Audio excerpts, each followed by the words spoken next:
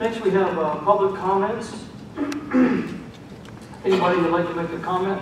If you would, please fill out a comment card. You have 3 minutes to speak. When you come forward, if you would, please state your name and address. And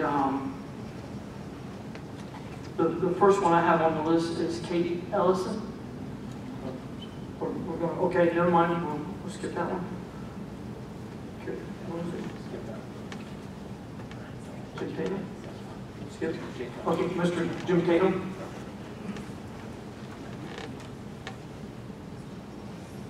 Mr. Chairman, members of the board, my name is Jim Tatum. I live at 914 Southwest Riverland Court, Fort White, Florida. I represent our Santa Fe River, nonprofit organizations from that same town. Two days, thank you for allowing me to speak. 2 days ago, I was in Marion County, and at that point at the Board of County Commissioners, there was a third hearing for a 3,000-acre plus development with the Coochie River. The plan was to build 6,500 houses and have about 10,500 new residents. They would have 2 golf courses, a community swimming pool, recreation centers, shopping centers, and the development corporation, which was Arizona Ocala Ranch, it was going to build and then donate a water plant, a fire station, an emergency medical center, and they would donate these to the county free of charge. This development would use thousands of millions of gallons of water per day, which the aquifer has, but at a non-sustainable price. Wildlife would be displaced, and the rural tranquil countryside would be gone forever. Arizona Ocala Ranch invested $4 million in many years in this project.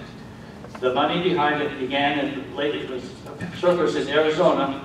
From there, it came from Nebraska, and from there, from Ireland. In other words, this money was not Florida money. Over 20 people spoke. No one supported this plan. At the end, the Board of County Commissioners unanimously voted against. This was a complete surprise because 2 meetings before, everything had gone smoothly, everything was almost a given, and the development people thought for sure they had a win. They were let down in 4 seconds at the end.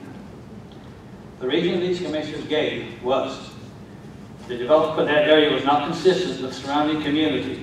It was not in the public interest. This development stressed the aquifer, the springs, and the rivers, and it was not sustainable. This development would kill and destroy wildlife. This development would destroy wetlands. The schools and infrastructure were inadequate for this. The local residents did not